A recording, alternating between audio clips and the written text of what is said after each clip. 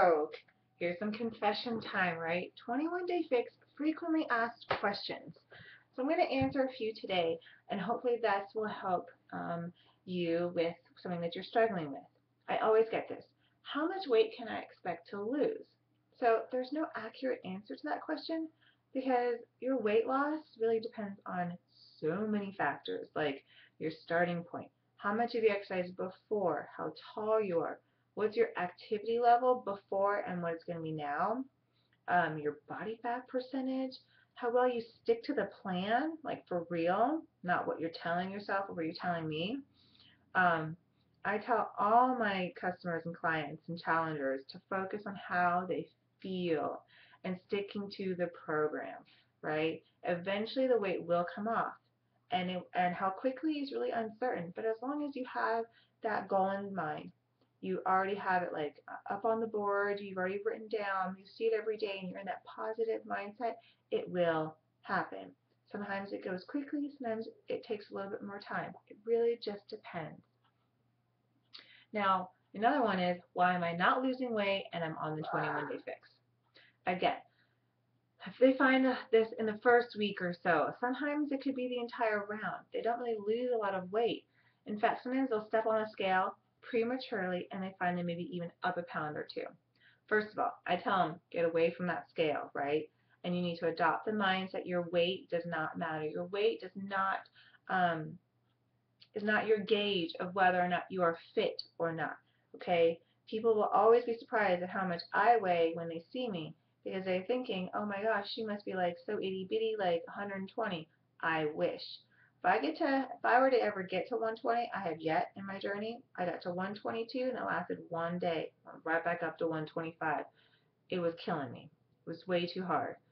Short-term fluctuations are so demoralizing, okay? So please, your weight loss should not be the weight on the scale should not be your main goal. It can be secondary to getting fit, toned, and feeling great, right? So all of which the 21-day fix will help you accomplish. So please keep note about the weight gain.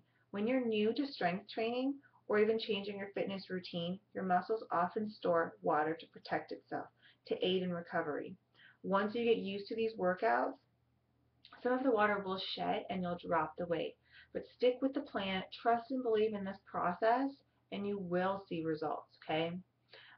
Also know that you can do modifications while you are doing the workout program as well as in the meal plan. If you're still not seeing results, I do have some modifications that I can refer to you. I do have some women. They have told me, I'm menopausal. Why am I not seeing the results? With less estrogen, sometimes you're going to see a dip in your metabolism, and that's why strength training and focusing on building that muscle mass is so key for women over 40. So it's going to boost your resting metabolic rate, meaning building muscle mass might take a longer time.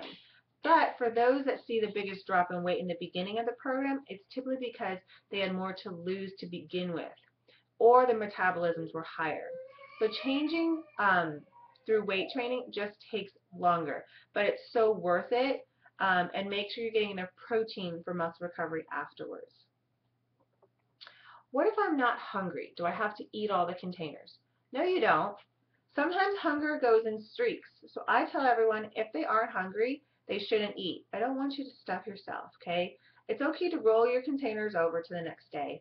Sometimes. It depends. I don't want you going to eat, not eating any greens all throughout the day. But if you missed one, it's okay, right? You can't hoard your containers, like I said, and you can't binge on them all at one time. That's not the point. You have to listen to your body and what your body's what cues are telling you, when to fuel it and when not to fuel it. If you're consistently not hungry, you need to consider bumping yourself down to a lower bracket. What if I'm starving? Can I eat more? Yes. If you're feeling legitimate hunger, like you are not feeding your body enough, you should definitely listen to your body's cues and feed it. It's really hard to overeat the green containers, so if you need to add extra food, add another green to your daily meal plan. Also, did you have your Shakeology? It is formulated to help minimize cravings. So I always push that, and my challengers rarely feel hungry if they're drinking their Shakeology like they're supposed to. Do I have to use Shakeology, and can I use another protein shake? Okay. let me just get this off the bat. I'm going to get my attitude out of the way. Shakeology is more than a protein shake, okay? I don't want to ever have to say that again, but I'm pretty sure I will, and I won't have the attitude. I'll have a woosah moment. But it is packed with exotic superfoods, like 70 of them. It helps fill in the nutritional gaps to curb our cravings, provide energy, improve digestion. If it wasn't for this, my booty would be already sleeping and it's only 6:30 at night. I'd be exhausted. I make it a requirement in all my challenge groups and my coaches because they've gotten the best results to drink it every single day. Not only that, I've done my personal research, and I was a skeptic at first about Shakeology. I thought it was too expensive. Thought I could find, the same kinds of things at GNC or One Stop. Let me tell you, I was wrong, right? So as a coach, it is my job to ensure that you get the results that you want. So yes, you can use protein powder on the program. It's going to count still as a red, but it's not going to be the same as Shakeology, okay? So there was a girl, and she had this great comment about how there's always alternatives in life, right?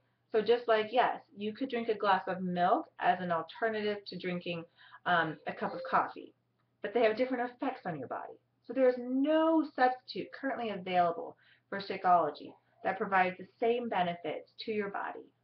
If you want to know more, I can share with you a little more about how to save money on Shakeology.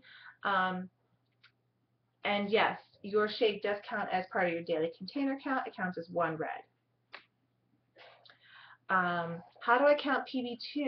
So your best option really is to use real peanut butter. The healthy fats are good for you. However, if you do use PB2, you count it as a teaspoon. You could add a little bit more, but if you're breastfeeding or pregnant, definitely both of them. You need to check with your doctor first, but I always recommend go upper bracket no matter what. How do you count things like butter, sour cream, or mayo? So sour cream, they're all technically not allowed on a 21-day fixed meal plan, but because they contain too much fat and the wrong type of fat. However, you can swap them out for other ingredients without affecting the taste. I mainly use, coconut oil. I couldn't think what it was. And then, what if your food isn't on the approved list? So keep in mind, again, this is a lifestyle, not a diet. So I often will get the, is this food approved? Can I eat this? Is this allowed? Right? And, the book, the 21-day Fix guidebook does a great job of teaching the basics, but you have to live a little. So I suggest follow your first round of the fix to a T. Perfect. Then allow a few more other healthier foods back into your eating plan and see the results. Learn more about prepackaged snacks or foods that aren't on your list by scanning it using that FoodUcate app. And if it doesn't get a B+ rating or above, then click over to the Alternatives tab and then see what a better choice would be. Protein bars like Quest or Kind bars, in general, protein bars just have too many sugars and they're highly processed to be a 21-day fix approved. But we can make our own using Shakeology. We have a great recipes for that, as well as in our Fixate cookbook, we have some really yummy protein bars.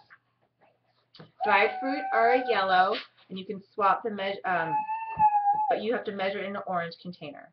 And then last but not least, unsweetened almond milk, right? So if you're just having a little bit of fun and putting it in your shake, 4 to 6 ounces, awesome. And Autumn Calabrese, the creator of 21 Day Fix, she considers it a freebie. So you're good to go on that. So hopefully you have enjoyed some of my tips, oh my goodness, on 21 Day Fix frequently asked questions. To learn more about the program, and Shakeology, please comment below.